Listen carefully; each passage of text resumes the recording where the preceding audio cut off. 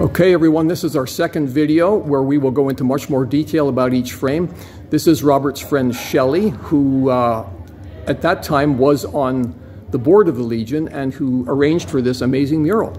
So I'm going to let her take it away. She's actually going to read the notes from the, I believe they're actually on Robert's website, but if you do this, then you won't have to take time to read them on the website. So take it away, Shelly.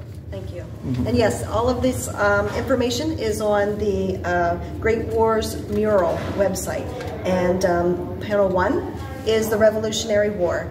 This panel is a scene from Valley Forge. The left edge begins with George Washington, and that's deliberate, as he is the father of our nation.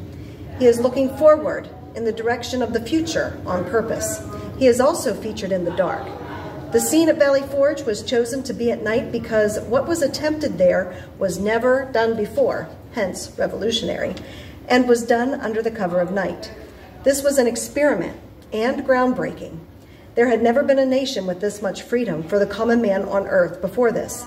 Also, the night scene allowed the showcase of the patriotic constellation of Orion, whose brightest stars are blue, white, regal, and red Betelgeuse. Wow.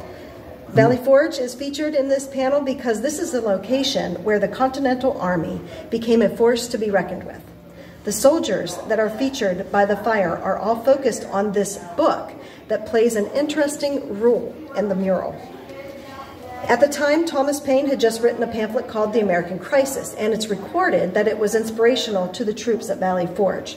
So that's what this book could be.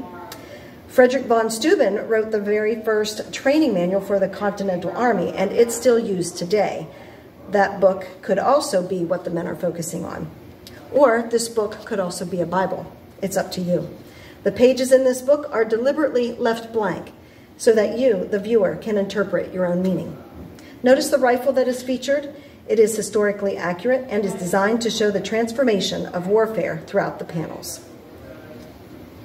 A little insider information, the tree in this scene is somewhat based on a tree that is tattooed on the shoulder of Robert. Oh, cool. Additionally, one of the soldiers is a ginger or a redhead, which is deliberately chosen to honor Thomas McPherson, one of Robert's friends who is featured on the very last panel.